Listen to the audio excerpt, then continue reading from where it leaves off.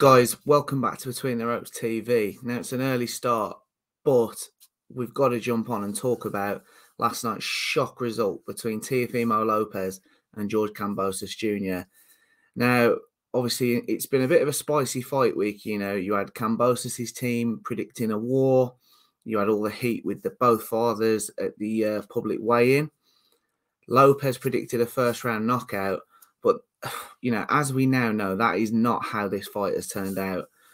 It's gone to Kambosos Jr. on a split decision. But I feel it was the right call. I mean, you know, we always knew. I mean, personally, I got it wrong. I predicted a Lopez victory. But I will say, you know, we knew Kambosos he'd be a hard night's work for anybody. He's very busy. He can box. He can punch. And I think it was just the perfect storm. You know, in fairness, Lopez, when we saw him on the scales on Friday, now I know a few people on our Instagram account were talking about this as well. He looked bone dry on the scales. And it's been no secret that he struggles to make that weight of 135 now.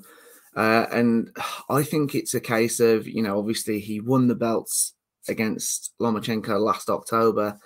With the multiple delays between COVID and Triller, I think it's took its toll on him. Obviously, he's not made 135 for 12 months, 13 months. And I think if we'd have seen this fight back in June when we were originally scheduled to, I don't think we'd be seeing Lopez at lightweight anymore, because on the scales, he looked drained. He just looked, he's bone dry is the only way I can describe it.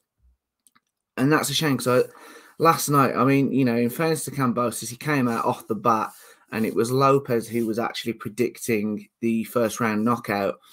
And fair play to Kambosos, he got the knockdown in the first round. And at that point, I was watching it, I thought, oh dear, like as I said, there was a bit of talk on social media about how Lopez looked at this lightweight limit. And clearly people were right, you know, it wasn't a good start, but in fact, taking nothing from Kambosos, you know, we're not sitting here saying he's won this because of a weight drained Lopez. That's obviously not the case. Fair play to Kambosos. And then, you know, I think it, like a lot of world championship fights, as the fight wore on, it was in that sort of mould. And then Lopez, he got his own knockdown in the 10th round. And I thought, oh, the table's going to turn almost here. But it wasn't to be. You know, Lopez, fair play. He's done exactly what he came to do. He said the second he beat Lee Selby last year, I'll jump straight in with Teofimo now. Obviously, over a year on, we've actually now finally got that. And he did everything he said he was going to do. And, you know, some fighters get a bit of stick, don't they, when they're talking about, oh, I'll do this, I'll do that, I want a war, you know, meet me in the middle, let's go toe-to-toe. But in fairness to Kambosos, he's looked determined all week. He's made a lot of threats, which in fairness have turned into promises. He's now, you know, he is the new lightweight king. There's no other way around that. But now I'm sort of thinking, I mean, 2 quick points after the fight.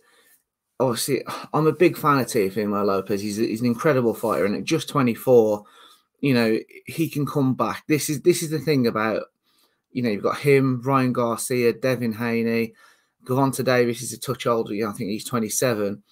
But, you know, all these fighters, there's so much talk about these big fights that we can see.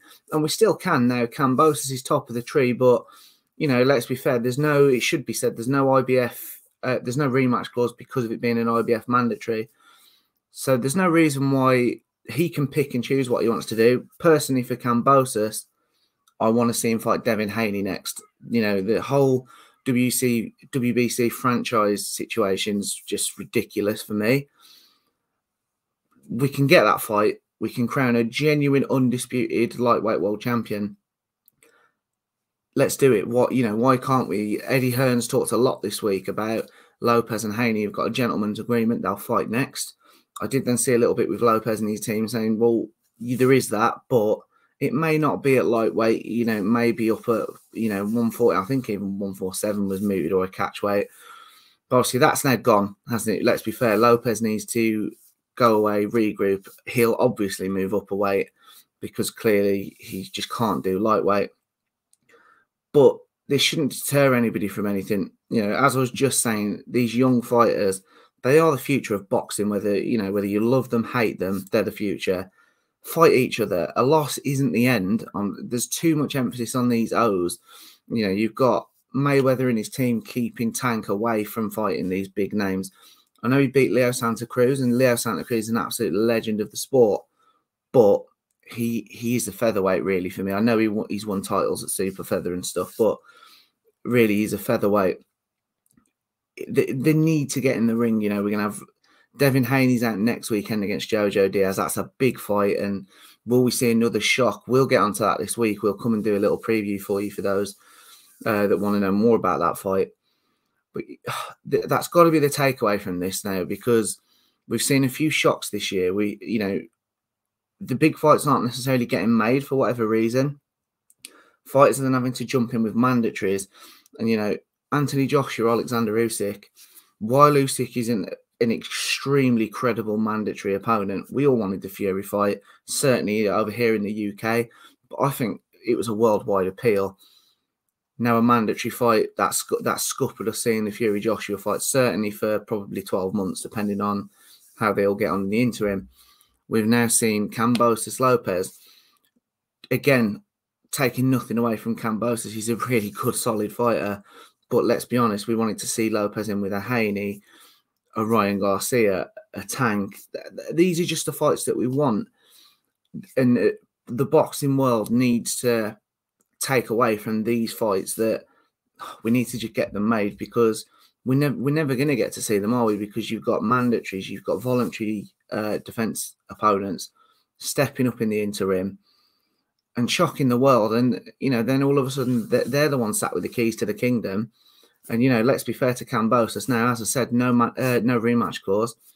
He's going to be sat there. I think he'll make the Haney fight. I think it's already starting to be talked about, but this is, you know, very early doors after the fight. So I'm sure he'll go away, have a little bit of rest, because it's been a bit of a fragmented camp, hasn't it, with all the delays. You know, they were virtually ready to go in June. And then Lopez obviously got the COVID outbreak. And then we all know the farce that was Triller. I believe they actually had their own event last night, but I'm not going to be talking about that when I looked into it. So now, I mean, we'll wrap it up there, guys. Congratulations to George Kambosos Jr. You're the new lightweight king. Let's get those big fights made. Before I wrap it up, I'll have to obviously say, before Scott will kill me, if you're new to the channel, please hit those like buttons, hit the subscribe button. We've got a lot more content coming out with you, and we've got some really special stuff coming in the next month. We're going to a couple of shows, so we'll be bringing some exclusive content. And yeah, join us on the next one.